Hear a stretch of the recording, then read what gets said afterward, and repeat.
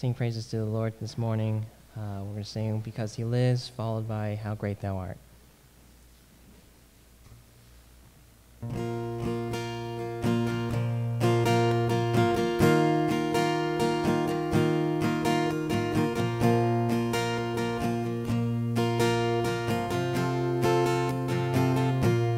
God sent His Son. They called Him Jesus. He came to love, heal, and forgive. He lived and died to buy my pardon. An empty grave is there to prove my Savior lives. Because He lives, I can face tomorrow. Because He lives, all fear is gone. Because I know He holds the future, and life is worth living just because He lives. How sweet to hold a newborn baby and feel the pride and joy He gives. But greater still, the calm assurance this child can face uncertain days because He lives. Because He lives, I can face tomorrow. Because He lives, all fear is gone. Because I know He holds the future, and life is worth living just because He lives. And then one day I'll cross the river, I'll fight life's fight, no war with pain. And then as death gives way to victory, I'll see the lights of glory, and I'll know He lives. Because He lives, I can face tomorrow. Because He lives, all fear is gone. Because I know He holds the future, and life is worth the living just because He lives.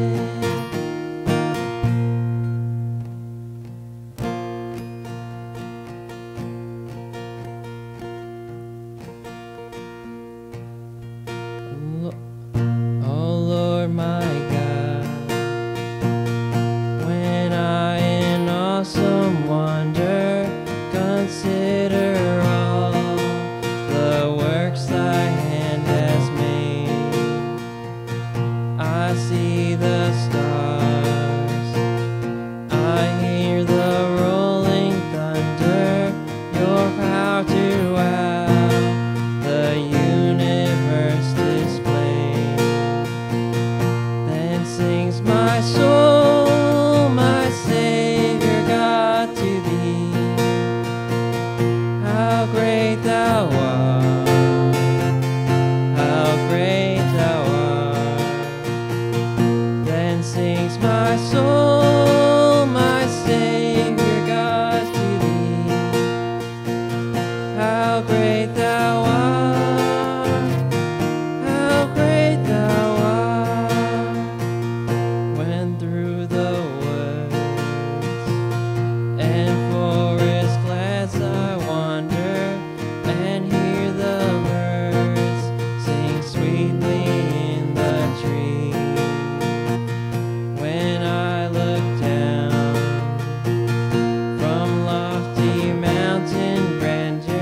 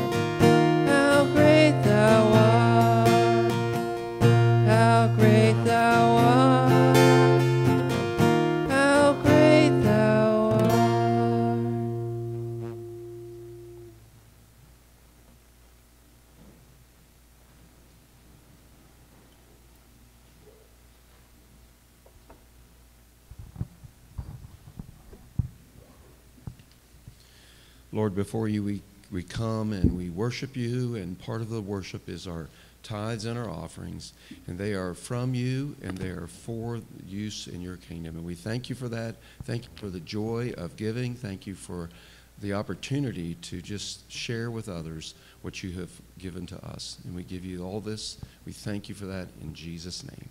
Amen.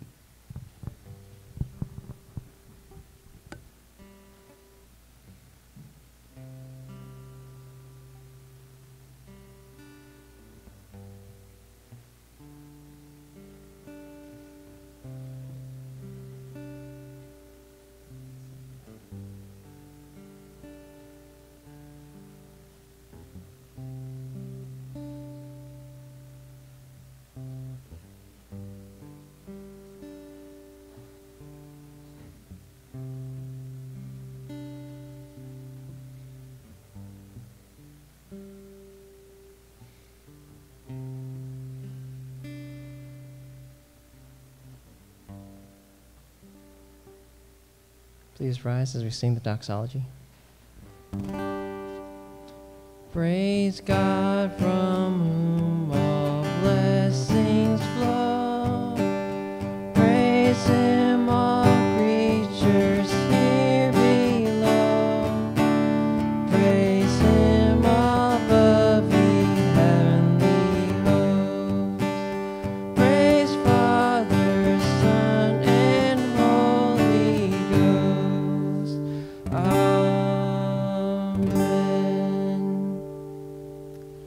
Amen. All right, you guys can go ahead and take a seat, unless you are a youngin', in which case I invite you at this time to head back for the special kids lessons. And big thank you to the volunteers who helped to make that happen for everybody. We love that you guys are a part of the church family.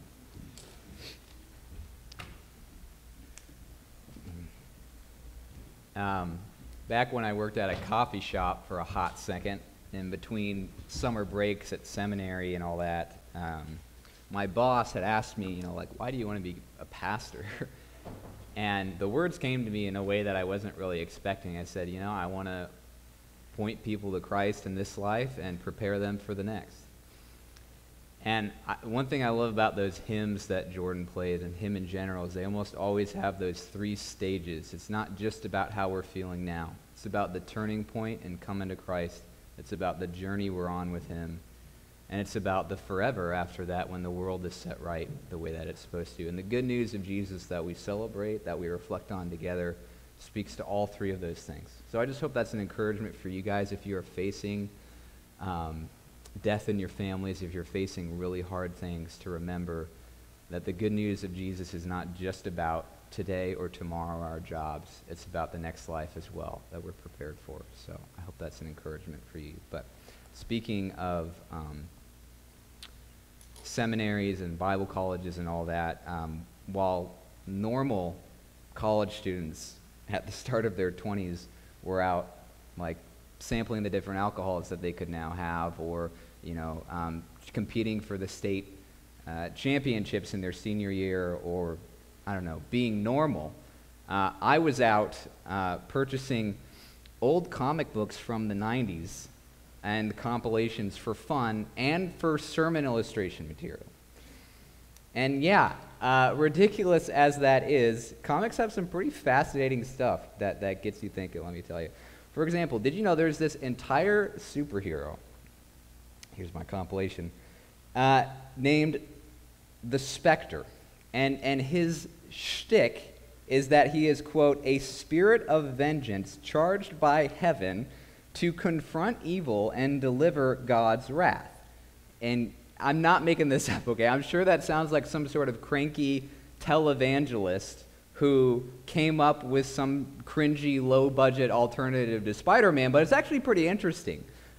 These are secular comic book writers who are using the stories of the Spectre to try to write their own views on justice and mercy and the difference between vengeance and retaliation and stuff like that. But what I think is one of the most interesting things about the Spectre comics, can you tell why it was not voted most popular in the superlatives? What I think is most interesting about the Spectre comics is this thing that he does where he actually goes inside of the world of a person's like soul and has some of the most important battles and dialogues there, instead of just, crime's up, bank robbers are all over the place, so Wonder Woman goes and saves the day. So, for example, right, because I'm getting the vibe you guys don't really like comics, there's this one scene, and there's this, it's like when the story's starting out, and there's this elderly gentleman named Snipe laying on a hospital bed, and you think like, oh, okay, he's a sick patient, all right, but then a few pages later, the Spectre comes and like evaporates into the guy, and all of a sudden the Spectre's inside of this like massive city, but it's the city the way that Snipe remembers it. The city is a picture of the man's like inner world, the way he views himself as a career mobster and the way he thinks about the world, and the soul version of Snipe becomes giant and he's like, I'm the boss here, and they shoot it out, and then he gets a hole in his chest, Snipe does, and he looks down and he realizes like empty. There's nothing inside. And he, collapses inside of himself like a black hole. I'm telling you, it's interesting stuff. None of you are convinced. That's fine. But this is not a segue for some sort of community group studying comic books, all right? Don't worry. 90s cartoons are not a great foundation for your beliefs and your theology, right? Yet, there is something really compelling about that scenario where there are like whole worlds, whole battlefields, the most interesting ones, the most important ones, beneath the surface and what we can see in people on the outside. There is something about that that is actually closer to the truth than the surface of what we tend to look at in our 9 to 5. There is something in the Bible that God thinks is important for us to know about the difference in what we see in people versus what he sees in people. What is that difference? What is the importance of what's beneath the surface? Well, the comic books are down, all right? Let's open up the scriptures and find out. This is 1 Samuel chapter 15. You can find it on page 245 to 46 there in the Pew Bibles if you want to grab those and read along in that. 1 Samuel chapter 15.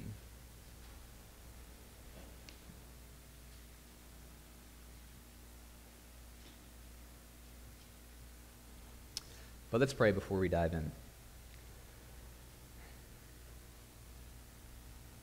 Heavenly Father, we thank you that your word and your good news speaks into all the different stages of our journey, all the different things that we're thinking about and wondering about. And we just pray from your word that you would give us a clarity and a vision for how you see things, what you see in people, what you see in us, what you look at. That you would give us a greater focus in following you and being a witness for you to those around us. Lord, we need your help. We need you to speak into our lives today. That's why we're here. And so we just open up to you and pray that the Holy Spirit would comfort and challenge us according to your will. It's in Jesus' name we pray. Amen. All right, so if we are not superheroes who can evaporate into people's souls and see these acted out worlds of how we view ourselves in the universe, then what does any of this matter anyway? Why should I care about what's going on beneath the surface in myself and other people if it's not going to pay the bills, if it's not going to make my LinkedIn profile look any better, if it's not going to solve my acne issues or my cancer problems, right? If God does not see in people what other people see, then what is the difference and why does that matter? Well, as we've been walking through the book of 1 Samuel in our Rise of Kings series, we've already seen some of the differences in what God sees in people versus what we see. As we were introduced to King Saul, the first king, we saw how we look at people's impressive successes, right? But God looks at their response to his grace. As we looked at Saul's son, Jonathan, next, we saw how we look at people's family histories, their potential, their society, or their circumstances. God sees the courage of their own faith much more closely and more importantly. God does not see in people what we see in people, but that theme, that point, that difference is especially obvious in today's passage as it comes to a head in one of the most important kings in all of history, King David. This morning we are introduced to King David long before he becomes King David, and it's here in this humble beginning that the point of what God sees in people becomes spelled out for us the clearest. Our chapters for this morning may not give this new guy, David, a lot of screen time. We barely learn his name, but the author of this book is giving us some very clear signals that we are entering into David's story now. He is the one who takes center stage. We are learning what is different about David than King Saul. We are learning why a new king, a new person like David was so needed. We're learning ultimately what God saw in David that was different from what he saw in Saul. So chapter 14, let's walk through it now. The Lord tells King Saul to defeat one of their enemies, the Amalekites. Only instead of completely following God's orders, Saul keeps the Amalekite king alive. I don't know why, maybe like as a trophy. And the soldiers keep the best of the loot that they can find for themselves, even though they weren't supposed to. So it says in chapter 15, verse 9, Saul and the troops spared Agag, that's the king of the Amalekites, and the best of the sheep, the goats, the cattle, the choice animals, as well as the young rams, and the best of everything else. They were not willing to destroy them, but they did destroy all the worthless and unwanted things. Then the word of the Lord came to Samuel, the prophet, I regret that I made Saul king, for he has turned away from following me and has not carried out my instructions. So Samuel became angry and cried out to the Lord all night. Early in the morning, Samuel got up to confront Saul, but it was reported to Samuel, hey, Saul went to Carmel, where he set up a monument for himself. And then he turned around and went down to Gilgal. When Samuel came to him, Saul said, may the Lord bless you. I have carried out the Lord's instruction. And Samuel is like, verse 14, then what is the sound of sheep and goats and cattle that I hear? Saul answered, the troops brought them from the Amalekites and spared the best sheep, goats, and cattle in order to offer a sacrifice to the Lord your God. But the rest was destroyed. All right, so even as these verses go on, even when Saul's like, nuh-uh, I'm not buying it, Samuel's like that. Saul is not giving up his rationalization of his plan B modifications to God's directions. But listen to this important declaration of God's perspective in verse 22. Samuel said, does the Lord take pleasure in burnt offerings and sacrifices as much as in obeying the Lord? Look, to obey is better than sacrifice. To pay attention is better than the fat of rams. For rebellion is like the sin of divination. Defiance is like the wickedness of idolatry. Because you have rejected the word of the Lord, he has rejected you as king. Saul answered Samuel, okay, I have sinned. I have transgressed the Lord's command and your words. Because I was afraid of the people, I obeyed them. Now, therefore, please forgive my sin. Okay, return with me so I can worship the Lord. Samuel replied to Saul, I will not return with you, because you rejected the word of the Lord. The Lord has rejected you from being king over Israel. When Samuel turned to go, Saul grabbed the corner of his robe and it tore. Samuel said to him, the Lord has torn the kingship of Israel away from you today and has given it to your neighbor who is better than you. Furthermore, the eternal one of Israel does not lie or change his mind, for he is not a man who changes his mind. All right, so Saul finally fesses up. He changes his tune. Okay, I've sinned, right? I was just afraid of all of them, the people, right? So forgive me, and let's get back to business, right? But no, the issue is deeper for Samuel. The issue is deeper for God. Saul is not the kind of king that the people need. Saul is not seeing what God is seeing. All right, but pause right there in the middle of my super amazing and engaging sermon. I want you to imagine that someone presses pause on the normal me up front in the middle of the sermon, and I'm frozen in time and space. And then all of a sudden, replacing me off to the side is a clone of me with glasses coming to deliver a little mini message from this text that may not be like the big main message, but still something good that we should think about. Okay. Mini sermon time. Notice it says in verse 11 that God regretted making Saul king. But then verse 29, Samuel clearly says, hey, the Eternal One does not change his mind, for he's not a human being that he's just going to change his mind like that. It's actually the exact same Hebrew word in both cases. So basically, God regrets Saul, and yet God, being God, does not regret anything. Right? Because he's God. He means what he says, and he knows what he's doing. It's the same exact chapter in the Bible that says both of those things at once. So what's going on here? Right? Well, I think regret might not be the best way to translate what this is describing for us. Naham is broad enough to mean like relenting from something or grieving something. God cares. Let me just put it like that. God cares. Do you believe that? Right? The lounging Zeus with the lightning bolts from heaven in one hand and the TV remote in the other hand is not the God of the Bible. It's not the one who made us. God nahams his hand-picked Saul. He's grieved over that. He cares. He's not indifferent. God is invested in people even more than we are. Right? But he isn't indecisive either. He isn't like the stereotypical pushover babysitter.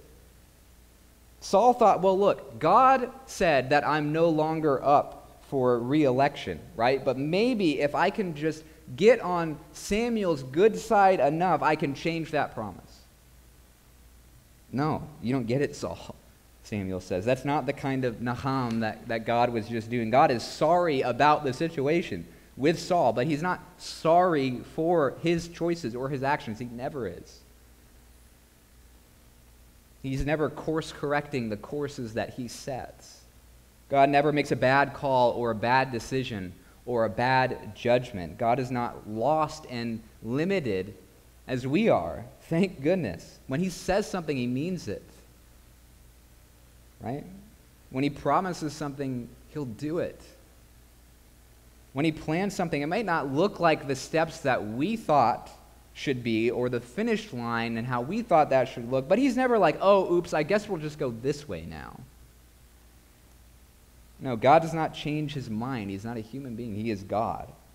Is that the God in your mind beneath the surface? We budge at his will. He does not budge at ours. And yet, we are moved by his compassion, which is already so much greater and more invested than our own. If only one of those two verses were true, we would be totally hopeless. But because God cares, and because he is completely competent, we can turn to him instead of just waiting for him to change his course. All right. Clone pastor unpauses main sermon up on stage. Pastor Andrew, the regular one, returns to stay on course with the bigger point of 1 Samuel 15 to 16. Saul is a military success, guys. He is the king that the people wanted, but he misses what it is that God is actually looking at. Saul tried to convince himself, he tried to convince Pastor Samuel that he was checking all of the right boxes. He tried listing all of the loopholes, all of the excuses that he could, but he completely ignored what it was that God was looking at. And so God permanently took Saul off of the true north of Israel's king on the compass and pointed the compass somewhere else, somewhere so unexpected that even Samuel almost missed it. Chapter 16. The Lord said to Samuel, "How long are you going to mourn for Saul, since I have rejected him as king over Israel? Fill your horn with oil and go." I am sending you to Jesse of Bethlehem, because I have selected a king from his sons." Samuel asked, "How can I go? Saul's going to hear about it and kill me." And the Lord answered, "Take a young cow with you and say, 'Hey, I have come to sacrifice to the Lord.' And then invite Jesse to the sacrifice, and I will let you know what you're going to do. I'm not going to tell you now, I'll let you know. You're going to anoint for me the one that I indicate to you." Just think about that for a second. Samuel was mourning over Saul. I think that was good for him to be mourning over Saul, especially if the alternatives were for Samuel to get bitter and to hate Saul, right? Or for Samuel to just whatever, and drown his disappointments and distractions. I think it was good for him to mourn about what happened, but God's challenge is very pointed.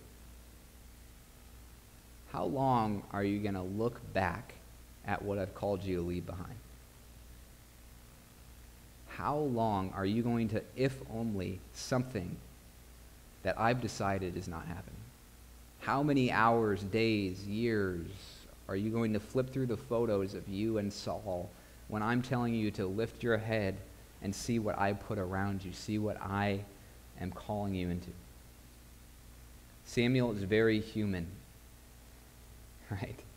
He's a real person, and I think we should let God's words hit us as much as it hit him. But anyway, Samuel goes down to Bethlehem. Random. Go down to Eastville. Okay. God tells him that one son of this guy, Jesse, is going to be king. Actually, it's more pointed than that. I know I'm whipping out a lot of Hebrew on you today, but it literally says in verse 1, "I am sending you to Jesse because I see in his son a king for me." God is not just saying, "I've selected someone." He's saying, "I see in one of those sons a king for myself, a king in line with me. I see that in this person." So Jesse comes up and he lines all his sons up before Samuel. And it says in verse 6, when they arrived, Samuel saw Eliab, the oldest, and he's like, "Oh, certainly the Lord's anointed one is here before him." But the Lord said to Samuel, "Do not look at his appearance or his stature, because I have rejected him. Humans do not see what the Lord sees, for humans see what is visible, but the Lord sees the heart." Jesse called Abinadab and presented him to Samuel. "The Lord has not chosen this one either," Samuel said. Then Jesse presented Shammah, but Samuel said, "The Lord hasn't chosen this one either." And after Jesse presented all 7 of his sons to him, Samuel told Jesse, "The Lord hasn't chosen any of these." Samuel asked him, "Are these all of the sons that you have?" "Well, there's still the youngest," he answered, "but right now he's off tending the sheep." Samuel told Jesse, "Send for him. We're not going to sit down to eat until he gets here." Awkward.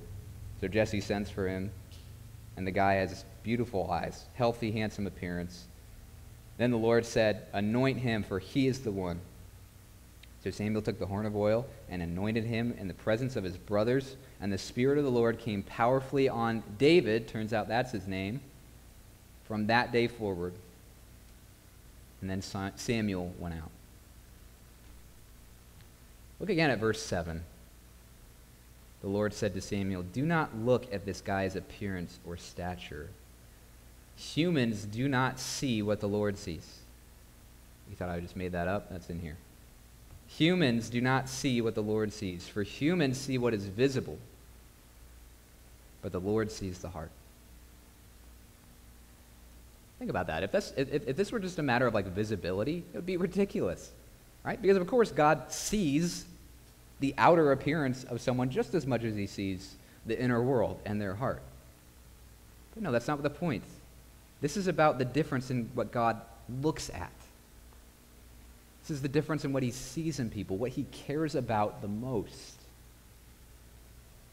Some have considered this to be the theme verse, the key sentence for all of 1st and 2nd Samuel combined. When we see the surface, God sees the heart. When we see someone smile and hear their nice greeting, God hears the heart behind it, that's thinking, oh man, this person is really annoying to me, but I'm just going to smile anyway.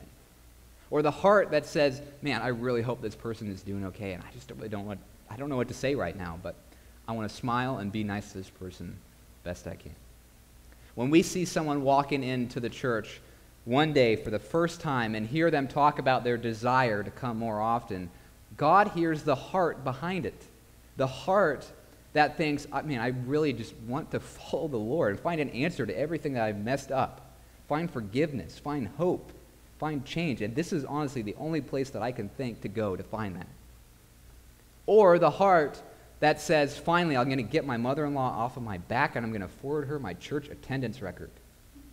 Or the heart that says, man, so long as I come here in this building once a week and sit in my designated pew, I am not going to have to worry about this sense of God guilt or eternity hereafter stuff.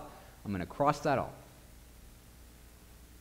When we see the surface, God sees the heart. So I think the lingering question for us is, so what? So what? We're not God, right? We're not supposed to be. Isn't that just the way that it is? He's God. He sees everything. He knows everyone. He knows everything about them perfectly, and we don't. So what's the point? Well, let me give you 4 of them. Brian's sermon from the Joseph story in Genesis really inspired me with his 4 points. So I wanted to come up with 5 points today to really one-up him and assert my place here. But I could only come up with 4, so here we are, okay?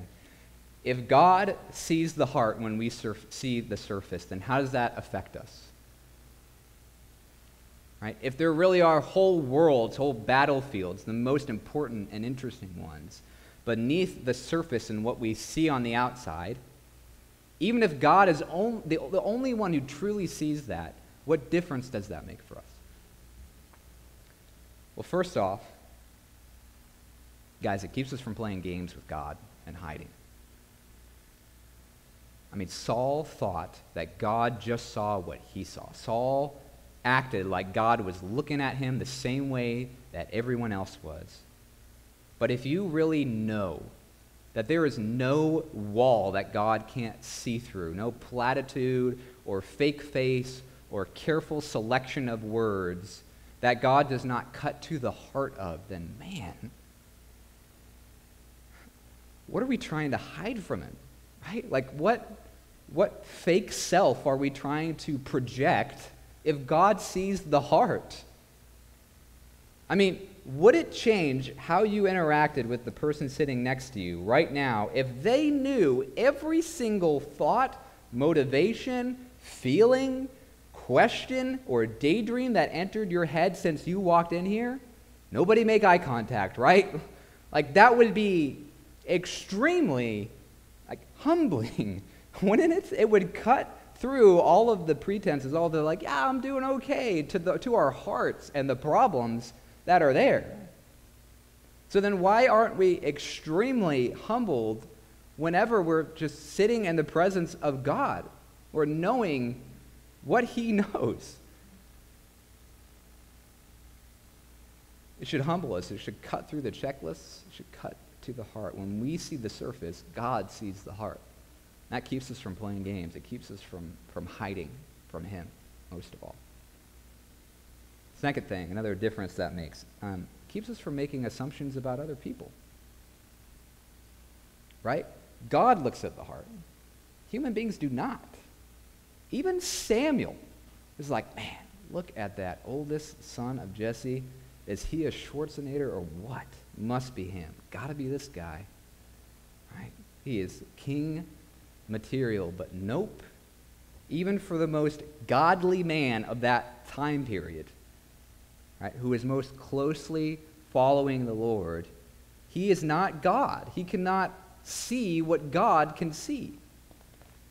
Now, sometimes people can take the heart is what matters in 2 different dangerous directions. One direction is overly positive. Well, he's got a good heart, right? He's got a good heart. You ever heard that? That person may have committed these felonies, or it might technically be true that we're all sinners, but I think deep down they've got a good heart, and that's what matters. Problem is, if any of us were actually honest about how good it is inside of us deep down, we'd know that none of us have the kind of heart that really lines up with God's to be enough on its own, right? I mean, it's weird to ask for an amen for that, but you know what I'm saying. I mean, just as David, see what he did later on in his life, hardly a saint. He needs a Savior just like anybody. God looks at the heart, and that means, right, that we can't assume everybody has a great heart just because of the way it looks on the outside, or because we want it to be true, or because they gave us a really nice birthday present 2 months ago, right? But that cuts both ways, too. We can't assume people have a bad motivation. We can't assume they have ill will towards us just because they didn't wave back on the street, right? Or they voted differently than us at the church quarterly meeting. We play God too often, acting like we see what's beneath the surface when God is very clear. We don't, not like he does. So we should care about a person's heart more than we care about the stuff we see on the outside. We should. We should judge each other's actions in the body of Christ when we see that it's crossed a line into sin, and when that shows a heart that needs healing. But we need to be really careful about making assumptions, positive or negative, of what's going on beneath the surface. Because we see the surface, but only God sees the heart with perfect clarity. This big theme, this important verse in 1 Samuel 16 keeps us from playing games with God and hiding. It keeps us from making assumptions about people. Those are two personal gut checks, two ways it affects your attitudes, your relationships. But there are two more differences that this makes for us that affect our growth in the good news of Jesus. If God sees the heart when we see the surface, then guys, that keeps our relationship with Christ focused in the right place. If the heart, the worship factory, the command center, the emotional fountain, the will behind the brain, the soul, the inner world of this Spectre Comics mental imagery, whatever you want to frame it as, if that is what God sees in people, if that is what he cares about more than just the duty observance alone, more than public confession alone, more than the way we look to other people, then the heart should be the first thing, the biggest thing that we offer to Christ, to have him assess, change, put in line with his kingship. Do you get what I'm getting at? I mean, you get up in the morning, or you get down to the comfy chair after the kids go to bed, you pull out your Bible, you're reading your passage for the day, you're reading and reflecting, or you're doing a little studying, or listening to some teaching, or you're just thinking and praying, and you ask, what? What is the first thing, the biggest thing? God, how does this speak into my workplace situation?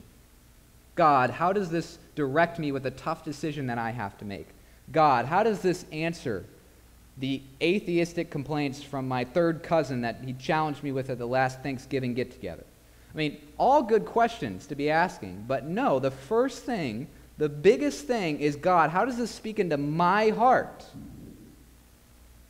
God, how does this direct my heart? God, how does this answer the problems that are beneath the surface going on in my soul? When we see the surface, God sees the heart.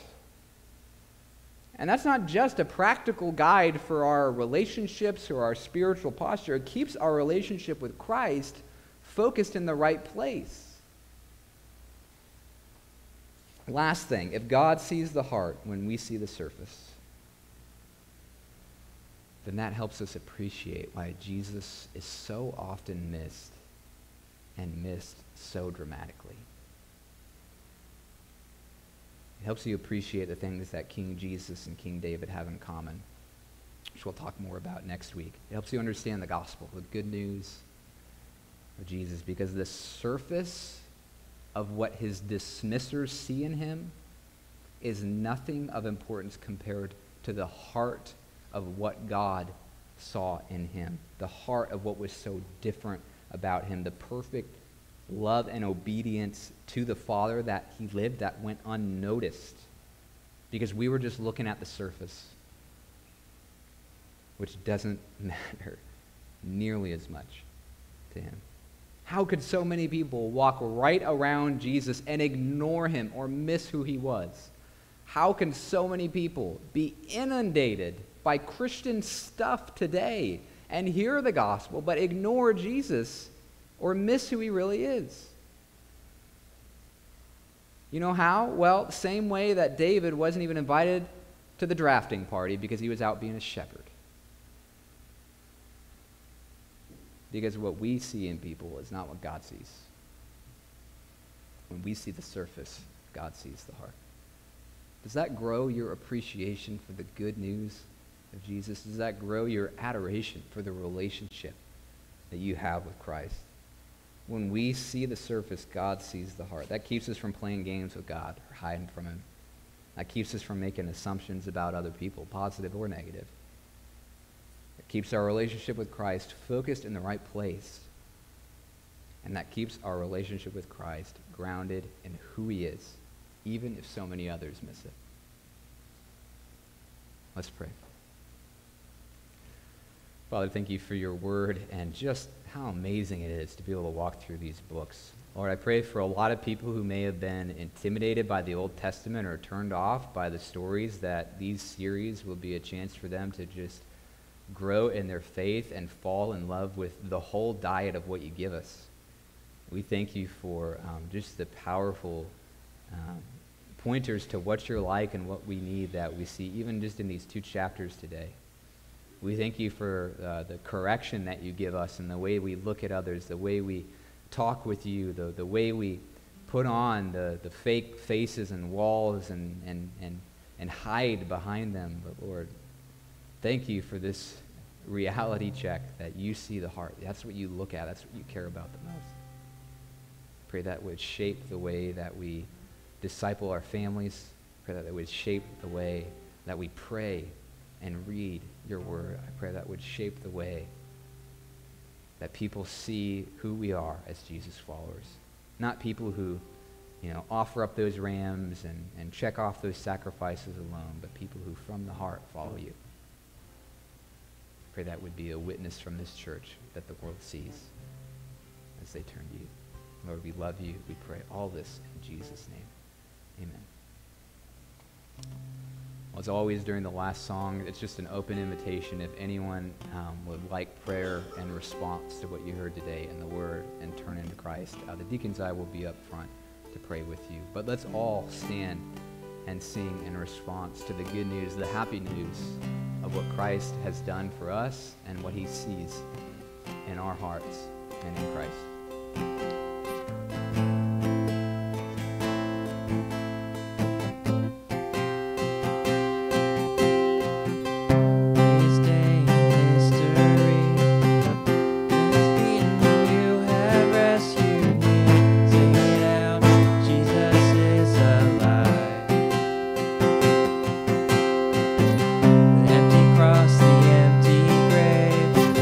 Life eternal, you have won the day.